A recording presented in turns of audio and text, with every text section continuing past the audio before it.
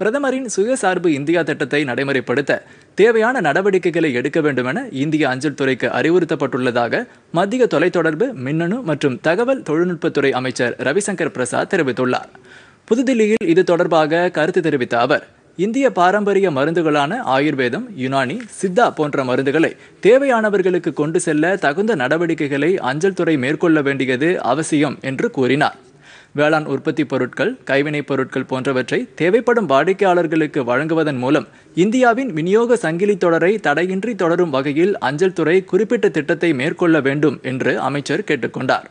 Corona ஊரடங்கு காலத்தில் அத்தியாவசிய பொருட்களை கொண்டு சென்று வழங்குவதில் அஞ்சல் துறை பல்வேறு பணிகளை மேற்கொண்டது குறிப்பிடத்தக்கது.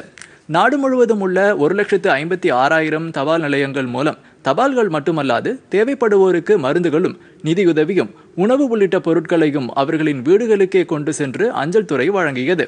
ஊரடங்கின் போது 2,000 டன்னுக்கும் மேற்பட்ட மருந்துகள், மருத்துவ உபகரணங்கள் உள்ளிட்டவை தனிநபர் மட்டுமல்லாது மருத்துவமனைகளுக்கும் அஞ்சல் துறையால் கொண்டு செல்லப்பட்டுள்ளது. பொதிகை செய்திகளை யூடியூபில் தமிழ் நியூஸ் தூர்தர்ஷன் என்ற சேனலிலும், ட்விட்டரில் Tamil news Doordarshan @DD News Chennai என்ற பக்கத்திலும் காணலாம்.